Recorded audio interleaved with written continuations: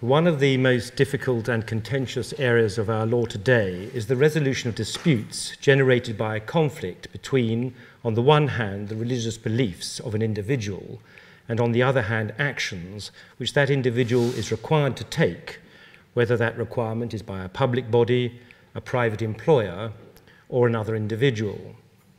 The problem is particularly acute where the conflict is directly or indirectly between one individual's religious beliefs and another's non-religious human rights. It is a subject that affects many countries as they have become more liberal, multicultural, and secular. The issues in countries which are members of the Council of Europe and of the European Union, like England and Wales, are affected by European jurisprudence as well as national law. The development of the law in England is of particular interest because the Protestant Church, or the Protestant churches, is the established Church of England, but the protection for secular and other non-Protestant minorities has progressed at a pace and in a way that would have been beyond the comprehension of most members of society, including judges and politicians, before the Second World War. The subject is large and complex, and the law relevant to it is growing at a remarkably fast pace. For the purpose of legal commentary, it falls naturally into two parts. First, tracing the legal history and the reasons for the developments I have mentioned. And secondly, analysing the modern jurisprudence. In this address, I propose to concentrate particularly on the first part, although inevitably I shall refer, if briefly, to the contemporary developing jurisprudence. I think that it is important for any sensible public debate on these sensitive and important issues that we understand from a legal perspective where we have come from and why we have arrived here. The Queen's coronation oath, in which she promised to maintain in the United Kingdom the Protestant religion and the rights and privileges of the bishops and clergy of the Church of England, reflects the unique constitutional position of Christianity in Britain, and in particular the Protestant churches. The Queen is defender of the faith, being the Christian faith. The Act of Settlement 1701 laid down that only Protestant descendants are eligible to succeed as monarchs. A Roman Catholic is specifically excluded from succession to the throne. The sovereign must be in communion with the Church of England and must swear to preserve the established Church of England and the established Church of Scotland. The Archbishop of Canterbury, the Archbishop of York, the Bishop of London, the Bishop of Durham, the Bishop of Winchester, and the 21 longest-serving bishops from other dioceses in the Church of England are entitled to sit as of right as members of the House of Lords by virtue of their ecclesiastical offices. They are known as the Lords Spiritual. No representatives from other religious organisations have a right to membership of the House of Lords. The historical significance of Christianity in the application of our laws is a necessary starting point for any analysis of the relationship between religion, the rule of law, and discrimination. In 1676, Chief Justice Hale, in convicting the defendant of blasphemy in Taylor's case, said as follows: "To say religion is a cheat is to dissolve all those obligations whereby the civil societies are preserved, and Christianity is a parcel of the laws of England. Therefore, to reproach the Christian religion is to speak in subversion of the law." End of the quote. As Lord Radcliffe later said, to Chief Justice Hale, the bonds of civil society were preserved by religion, and the major institutions of society, including government and the law, had it as their duty to support that form of it known as Christianity. That approach is exemplified by three historic societal and legal trends: the treatment of Jews, the law relating to blasphemy, and the laws relating to homosexuality. Following a prolonged period of persecution, the Jews were finally expelled from England by Edward I in 1290, the first European country to do so.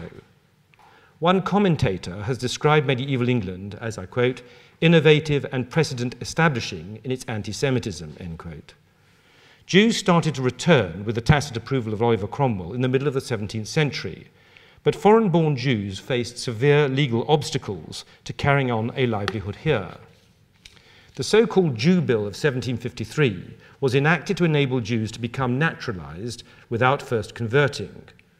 but there was a huge popular outcry, including the protest that naturalized Jews would threaten the livelihood of Christian merchants and shopkeepers, and they would come to be a threat to threaten Christian political authority, and that it was proper to reciprocate in some measure Jewish enmity towards Christianity.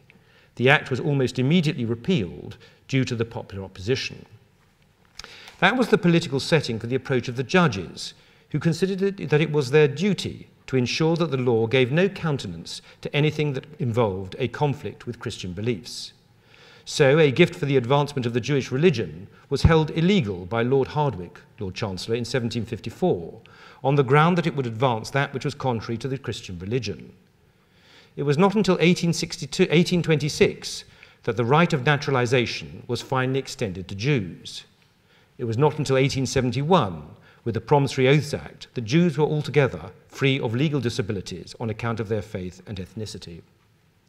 Turning to blasphemy, the common law offence was entirely the result of judicial decisions over 3 centuries. It was only abolished in the Criminal Justice and Immigration Act 2008.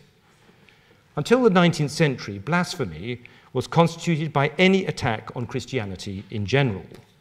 It was then narrowed to scurrilous vilification.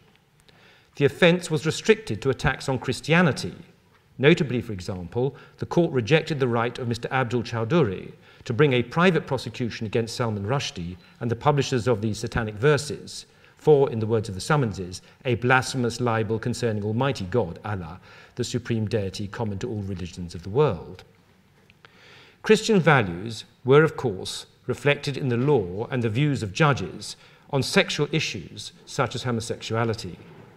Chapters 18 and 20 of Leviticus were the source of medieval Christianity's rejection of homosexuality and continue to be so for many Christians and, for that matter, Orthodox Jews. The rejection found its way into the common law and statute. 1290 saw the first documented mention in English common law of a punishment for homosexuality. The Buggery Act 1533 brought sodomy within the scope of the statute law for the first time and made it punishable by hanging. It was not until over 300 years later that the Offences Against the Person Act 1861 abolished the death penalty for buggery. In 1887, Oscar Wilde was sentenced to 2 years in prison with hard labour under the Criminal Amendment Act 1885, which created the offence of committing gross indecency with another man. The offences of committing buggery with another person and of committing gross indecency with another man were carried forward into the Sexual Offences Act 1956. The classic common law view of Christianity as part of the law of England began to soften in the second half of the 19th century, when scientific advances raised questions which could not sensibly be debated without a discussion of biblical texts and Christian doctrine, free from the threat of prosecution. There also began to grow a genuine appreciation of the importance of freedom of speech. Accordingly, by the middle of the century, blasphemy had ceased to be regarded as affecting the security of the state or as challenging the very basis of the law. The law conferred considerably greater latitude for religious debate. In the Crown against Ramsay and Foote in 1883, Lord Coleridge, Chief Justice, said as follows: "The mere denial of the truth of Christianity is not enough to constitute the offence of blasphemy. I now lay it down as law that if decencies of controversy are observed, even the fundamentals of religion may be attacked without the writer being guilty of blasphemy." It was not, however, until the seminal decision of the House of Lords in Bowman and Secular Society in 1917, which upheld the validity of a testamentary bequest to the Secular Society, notwithstanding that its main object involved a denial of Christianity, that it was authoritatively determined that the proposition Christianity is part of the law of England was held to be incorrect. Accordingly, the broad picture until the end of the Second World War was of a society in which the law gave special recognition and protection to one religion, Christianity, but in a manner which increasingly recognized the importance of temperate free speech and philosophical scientific debate. There were no anti-discrimination laws in relation to other faiths, beliefs, or conduct specifically designed to protect or enhance the rights of minorities. That state of affairs has plainly changed beyond all recognition since the middle of the 20th century. The foundation stones for the remarkable transformation lay in the reaction to the atrocities of Nazism and fascism.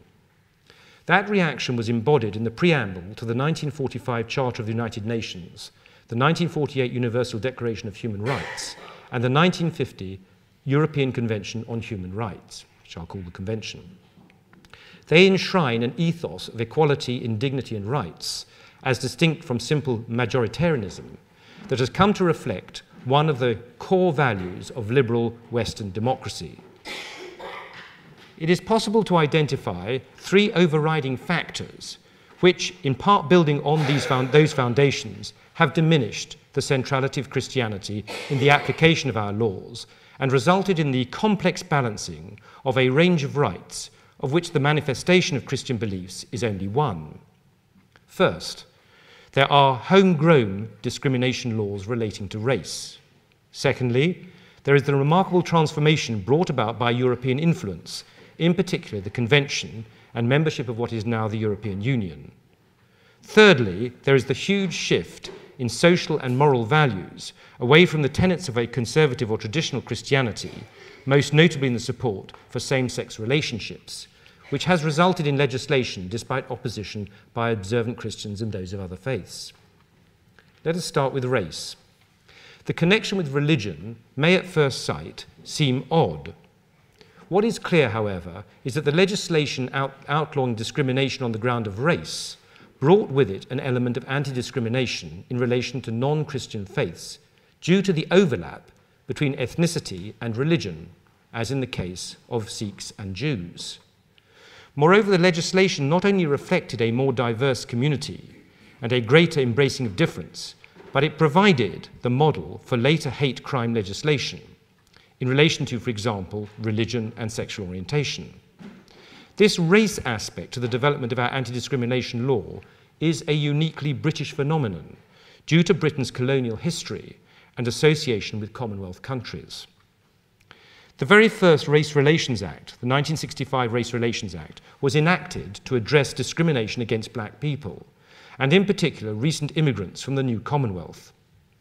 This made incitement to racial hatred a criminal offence. Subsequently, the Race Relations Act 1968 outlawed racial discrimination by employers and trade unions in, amongst other things, the provision of goods, facilities and services to members of the public. The Race Relations Act 1976 gave individuals the right of access to a court in their own name to seek redress for unlawful racial discrimination in various fields. The Crime and Disorder Act 1998 provided for the enhancement of sentences for criminal offences on the basis of racial motivation and for racially aggravated forms of the offences of assault, criminal damage and harassment. I turn to the European influences on our law in the area of religious rights and their interface with other values. Before I do so, however, it is worth emphasising once again that while European influences have been critical, our own peculiarly British social history and race legislation reflect a homegrown, non-European context of multiculturalism, including non-Christian ethnic traditions, in which tolerance and protection of difference is a pronounced feature. It is no accident that, as we shall see, the extension of hate crimes to embrace both religion and sexual orientation has been grafted onto the pre-existing race crime legislation.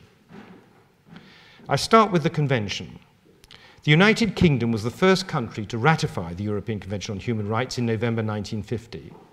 Particularly significant for the purpose of this address are Articles 8, concerning right to respect for private and family life, Article 9, freedom of thought, conscience and religion, Article 10, freedom of expression, and Article 14, prohibition of discrimination, and Article 2 of the first protocol, right to education.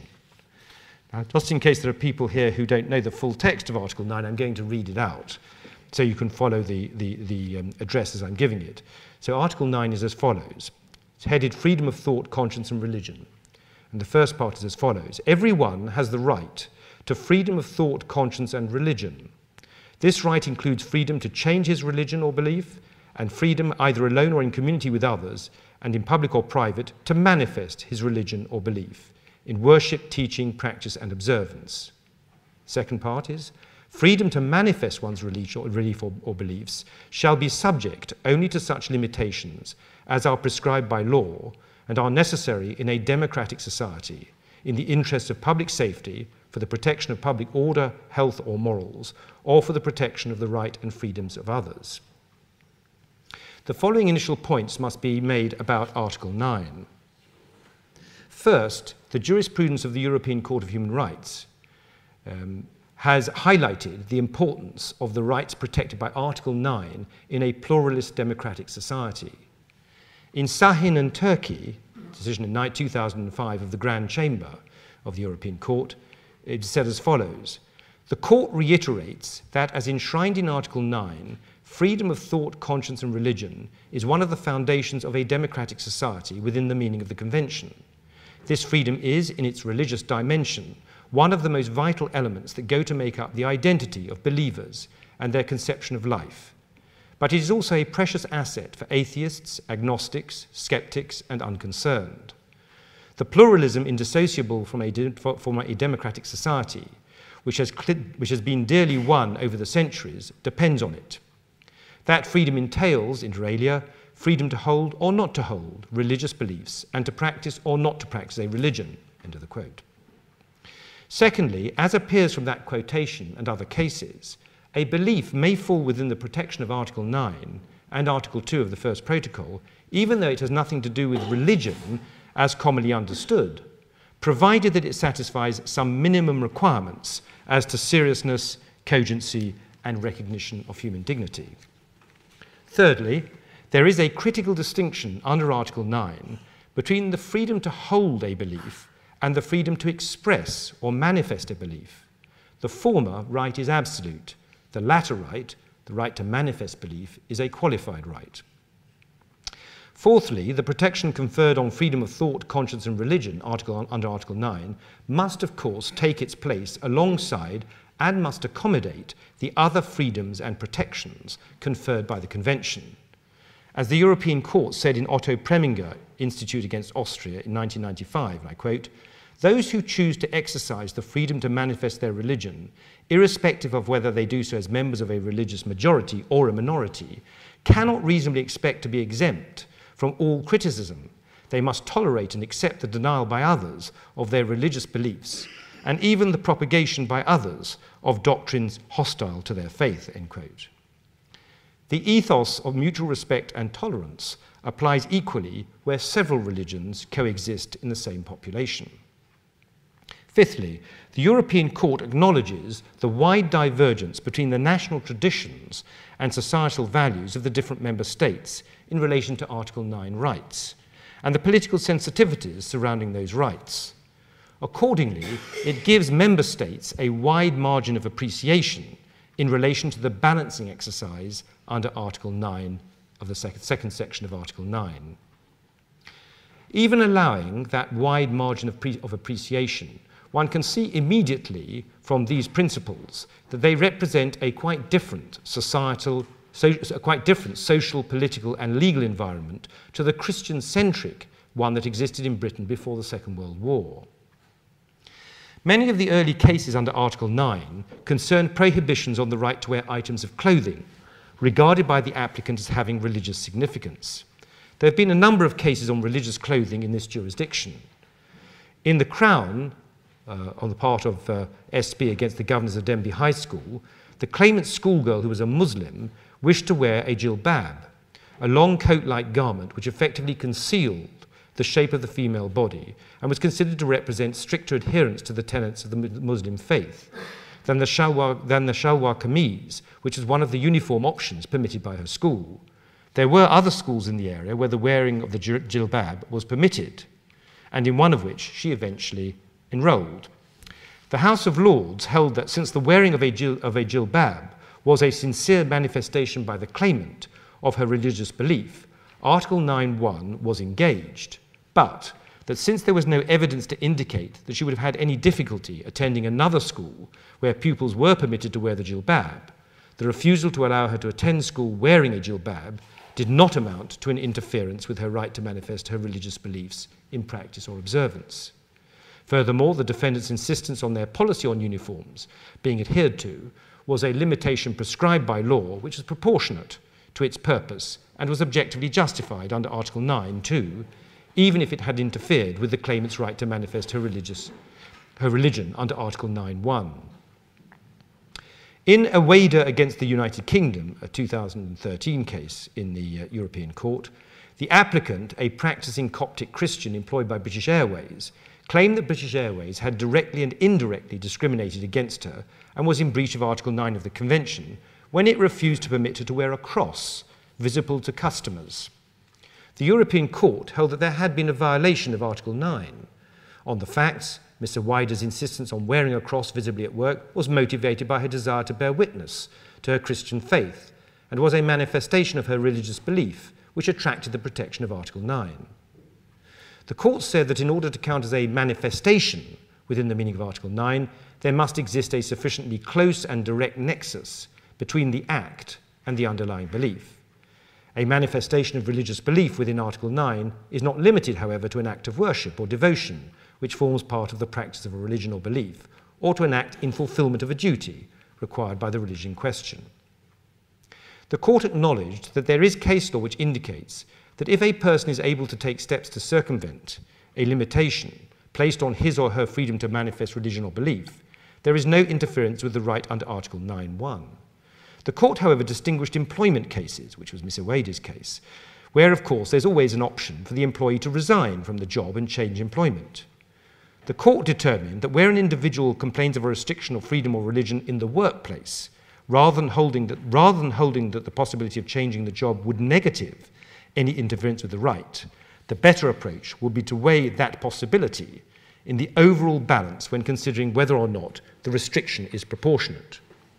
The court held accordingly that there was an interference with Miss Wader's right to manifest her religion, and the only question was whether that was justified under Article 9.2. Since the interference with Miss Wader's Article 9 rights was not directly attributable to the state, the court's task was to examine whether in all the circumstances her right freely to manifest her religion was sufficiently secured within the domestic legal order, and whether a fair balance was struck between her rights and those of others. The court concluded that a fair balance had not been struck. It acknowledged that the aim of British Airways' uniform code was legitimate, namely to communicate a certain image of the company and to promote recognition of its brand and its staff. The court held, however, that the domestic courts had accorded that aim too much weight.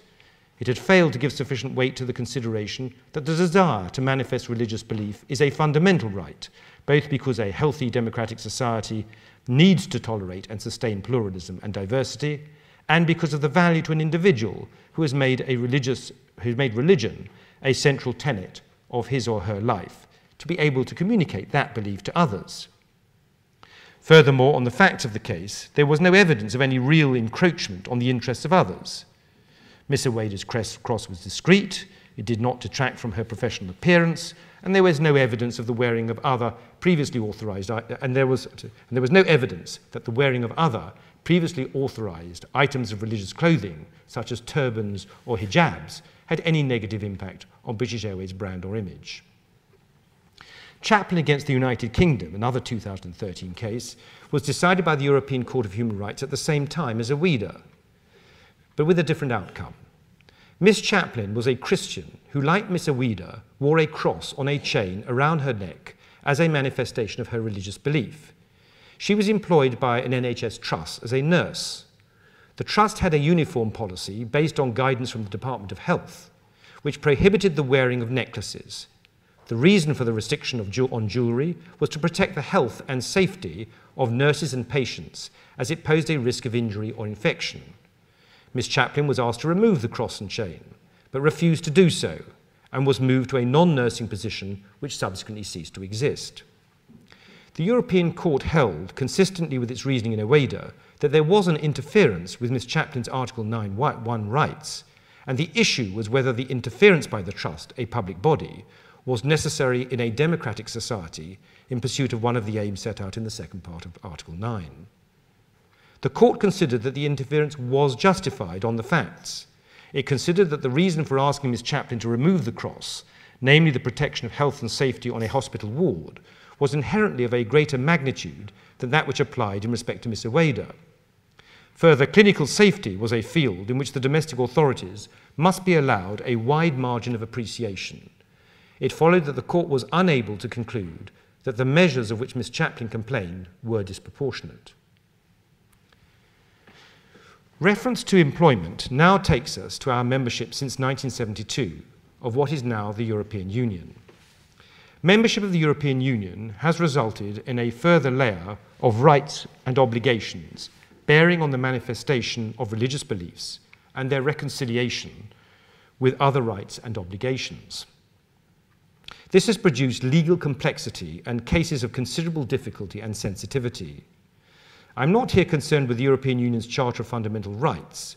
Rather, I'm concerned with specific legislation of the European Union bearing on the issues of religion and discrimination and consequential legislation in the United Kingdom.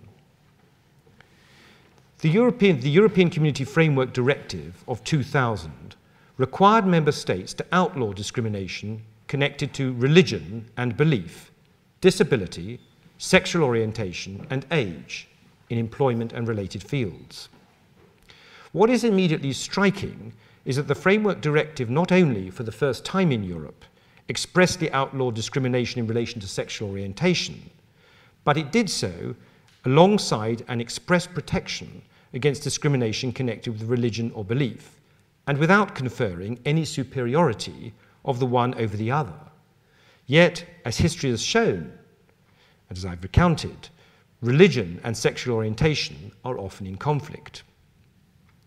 The United Kingdom introduced two sets of regulations to give effect to the anti-discrimination provisions in the Framework Directive concerning religion or belief and sexual orientation in employment and related fields. These were the Employment Equality Religion or Belief Regulations in 2003 and the Employment Equality Sexual Orientation Regulations in 2003. The subsequent history of this line of legislation can be briefly summarised. Part 2 of the Equality Act 2006 contained wide-ranging provisions outside the employment field, making discrimination on the grounds of religion and belief unlawful, for example, in the provision of goods, facilities or services, the disposal of premises, the conduct of an education establishment, and the performance of functions by a public authority, subject to certain specified exceptions. Pursuant to Part 3 of the 2006 Act, the Equality Act Sexual Orientation Regulations 2007 were made, outlawing sexual orientation discrimination across similar areas. The relevant anti-discrimination provisions are now to be found in the Equality Act 2010. I've highlighted these provisions in relation to sexual orientation because the way the law has from time to time related to homosexual conduct and gay rights, or the absence of them, is an indication of the influence of religion, and Christianity in particular, within our society and polity. The change in that respect in the last 50 years has been on any footing dramatic.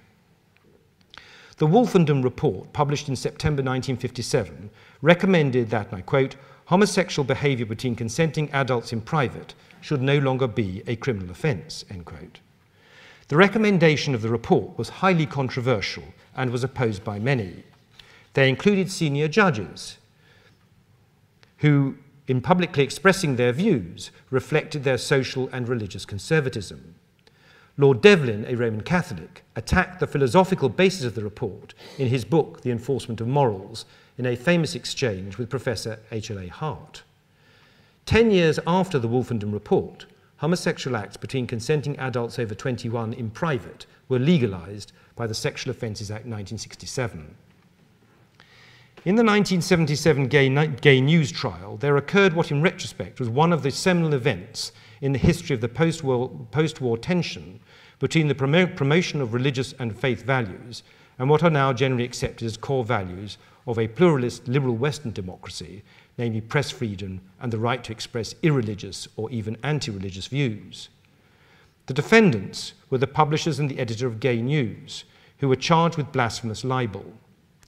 Gay News had published a poem which purported, and I quote here, to describe in explicit detail acts of sodomy and fellatio with the body of Christ immediately after the moment of his death. And that's taken from the speech of the judgment of Lord Justice Roskill in the Court of Appeal. The defendants were duly convicted by a majority verdict for 10-2, and the judge imposed on the editor a sentence of 9 months imprisonment suspended for 18 months, a fine of £500, and on the publishers a fine of £1,000. The convictions were upheld in the Court of Appeal, but the prison sentence was quashed as inappropriate. That was in itself a small but nonetheless significant nod in the direction of pluralism, dissent, and free speech. The moment which many will have seen as the most decisive modern victory of religious morality over those without faith or respect for religion proved to be the swan song of the criminal offence of blasphemy. The Commissioners of the Law Commission of England and Wales began consideration of the abolition or reform of the offences of blasphemy and blasphemous libel in July 1977 upon the very conclusion of the trial. The Law Commission published its final report in June 1985, which, highly unusually, put forward both a majority and a minority recommendation. The majority recommendation was the abolition of blasphemy and blasphemous libel without any replacement. There were no successful prosecutions for blasphemy or blasphemous libel after the Gay News case, although it took a further 23 years following the publication of the Law Commission report for Parliament to abolish the offences of blasphemy or blasphemous libel in the Criminal Justice and Immigration Act 2008. The eventual repeal reflected an inexorable process of confining the importance of religion generally, and Christianity in particular, in its interface with other social and moral values. As the 20th century reached its close, there was a marked extension of gay rights. In July 1997, the European Commission expressed the opinion that the fixing of the minimum age for lawful homosexual activities between men at 18, rather than 16 as for sexual relations between a man and a woman, violated Articles 8 and 14 of the Convention. After 2 attempts to introduce legislation to rectify the position, which were rejected by the House of Lords in its parliamentary capacity, the age of consent to lawful homosexual acts was lowered to 16 by use of the Parliament Act 1911. In 1999, the European Court of Human Rights held that investigation into the sexual lives of members of the armed services and their subsequent discharge on grounds of their homosexuality was a breach of Article 8. As a result, in 2000, the government lifted the ban on lesbian and gay men serving in the armed forces. Then from 2000 came the European legislation to which I've referred, outlawing discrimination in relation to sexual orientation as well as race and religion. As the history I've outlined clearly indicates, it would be quite wrong to regard the protection of gay and lesbian rights as a purely European dimension imposed on an unwilling Christian-centric United Kingdom. The European dimension is important, but it must be remembered that the Wolfenden Report and the relevant provisions of the Sexual Offences Act 1967 had nothing to do with European legislation or jurisprudence. They were consequences of changes in political and social values in the pluralist and tolerant democracy that is now an overriding characteristic of Britain today, and which produced Britain's original homegrown anti-discrimination race laws. Similarly, the recognition of the freedom to express views inconsistent with Christian teaching by the abolition of the offence of blasphemy was independent of European influence. This can also be seen in extensions of the stirring up or incitement offences, the so-called hate crimes, and of the enhanced sentencing regime, which were originally restricted to race. Since 2001, those hate crimes have been extended to religious hatred and hatred on the ground of sexual orientation. There was no obligation under EU legislation or the Convention to extend the criminal law in these ways. Equally, the enactment of the Civil Partnership Act 2004 and more recently the Marriage Same-Sex Couples Act 2013, allowing same-sex couples to marry, were expressions of domestic political will and not a requirement of membership of the EU or the Council of Europe. I've highlighted this point because one of the most difficult and sensitive issues currently faced by the courts is the extent to which it is legally permissible for public institutions in our law to favour one protected right over another. This has arisen most markedly in the friction between the right of sincere Christians to manifest their religious beliefs, notably belief in the sinfulness of homosexual practices, and the right of gay men and lesbians not to be discriminated against. Both can claim to rely on Articles 8, 9 and 14 of the Convention and on the anti-discrimination provisions now to be found in the Equality Act 2010. Important recent cases provide guidance on how the courts should approach these difficult conflicts between the manifestation of Christian, or indeed other, religious beliefs and the protection and promotion of secular values, and other conduct protected by the Convention and anti-discrimination legislation. In Le Deal in the United Kingdom, 2013 case determined by the European Court of Human Rights, the claimant, a registrar of births, marriages and deaths employed by the London Borough of Islington, employed before the introduction of civil partnerships for same-sex couples, refused to officiate at civil partnerships on the ground that, as an Orthodox Christian, she believed that marriage is the union of one man and one woman for life. Her employer, the council, initiated disciplinary proceedings because, by refusing to conduct civil partnership ceremonies, she had failed to comply with the local authorities' code of conduct and equality and diversity policy. Ms. Le Deal applied to the European Court of Human Rights on the ground that the local authorities' decision not to make an exception for her and for others in her situation amounted to discrimination in breach of Article 14. The court held that there had been no violation of Article 14 taken in conjunction with Article 9. The court noted that it had previously held that differences in treatment based on sexual orientation require particularly serious reasons by way of justification, and that same-sex couples are in a relevantly similar situation to different-sex couples as regards their needs for legal recognition and protection of their relationship.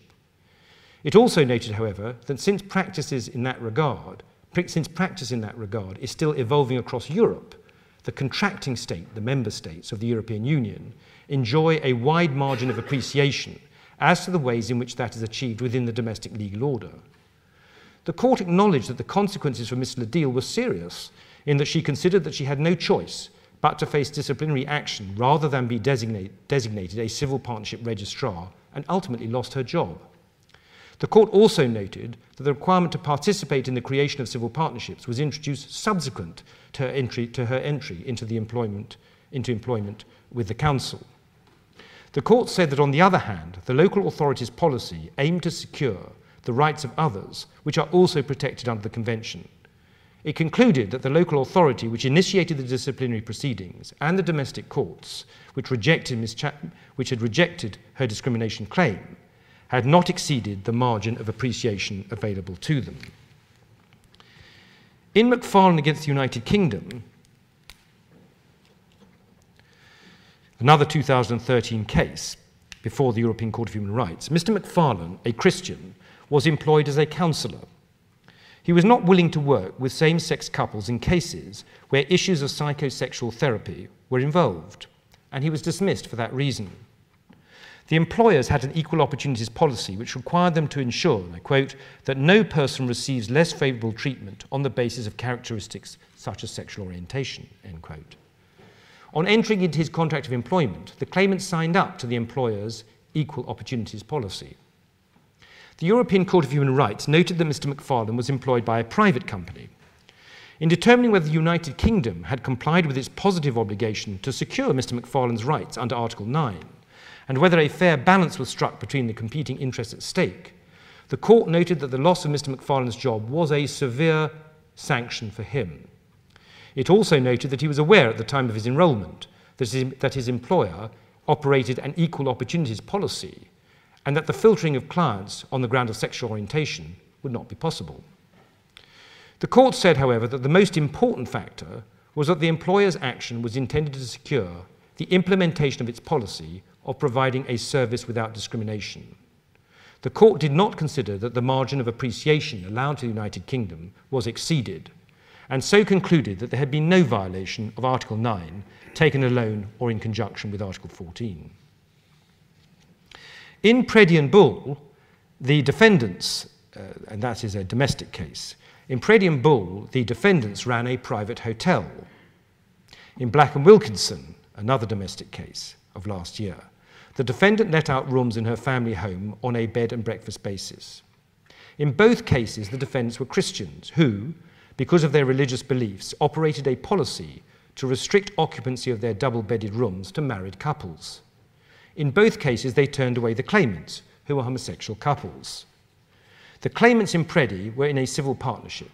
The claimants in Black were partners but not civil partners.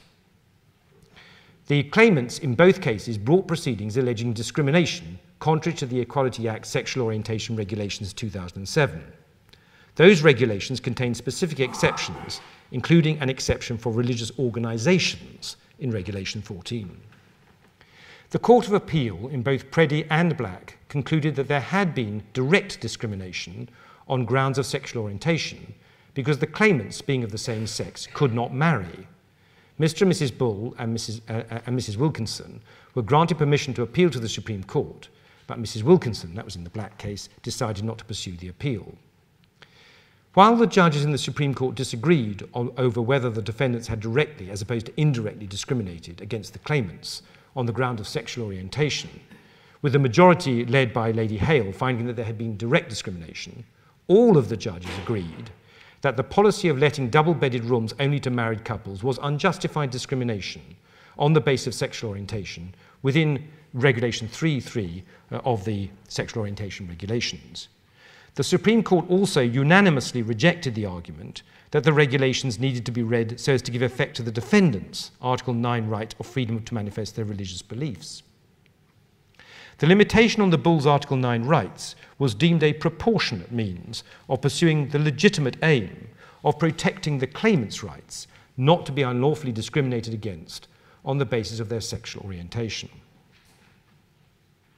I turn finally and briefly to the one part of this address which I have not specifically, this address which I have not specifically addressed, the rule of law. The rule of law is one of the fundamental principles of our uncodified democratic constitution. There are different views about its precise meaning and ambit. Arguably our most distinguished judge in recent times, the late Lord Bingham, in a book which he published shortly before his death called The Rule of Law, which has proved to be very influential, put forward 8 principles underlying the concept of the rule of law. He summarized its core as being that all persons and authorities within the state, whether public or private, should be bound by and entitled to the benefit of laws publicly made, taking effect generally in the future, and publicly administered by the courts. But I'm referring to a different aspect of the rule of law, which is advanced by some legal philosophers who have seen the rule of law as meaning that the law itself has certain inherent qualities, such as clarity, prospectivity, stability, openness, and access to an impartial judiciary.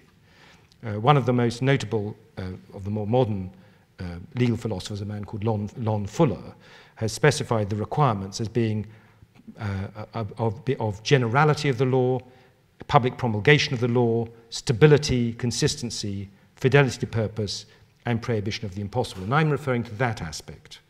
I refer to it here as reflecting certain inherent values in the law, those of certainty, consistency, accountability, efficiency, due process, and access to justice.